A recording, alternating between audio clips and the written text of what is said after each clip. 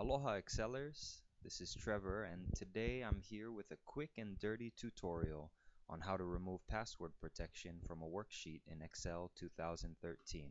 Before getting into the actual process here, you should make a copy of your workbook in case things really go wrong as you try to get around that password. Now that you've got your backup and you're ready to go, let's get to it. The first thing we'll do is find the Excel file in its containing folder and change the file type from .xlsx to .zip.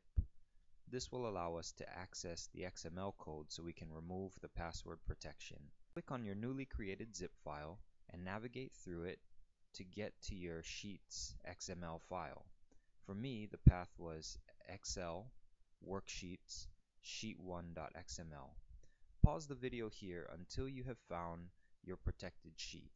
Keep in mind that you must find the specific protected sheet in question for this hack to work. Once here, you'll want to search for sheet protection with no space between sheet and protection. Use the find command and search for sheet protection. Once you've found it, you'll need to delete everything within the angled brackets that contain sheet protection, as well as the brackets themselves. Pause here to ensure you've done this correctly. The last thing you should delete is an angle bracket pointing right. Again, please be very careful when attempting this step. Now that you've successfully deleted the sheet protection, it's time to save the notepad file, close it, and now we're ready to convert this zip back to an Excel file.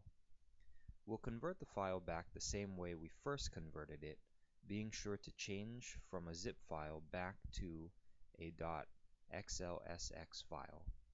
Once that's done, go into your previously protected worksheet and if everything went well, you should be able to edit your worksheet freely. Again, this is a very quick and dirty way to remove the password protection on a worksheet. Once the password is deleted, it will be very difficult, maybe impossible to restore.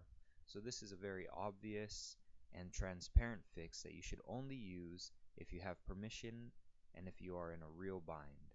Hopefully this was helpful for you. Good luck and aloha.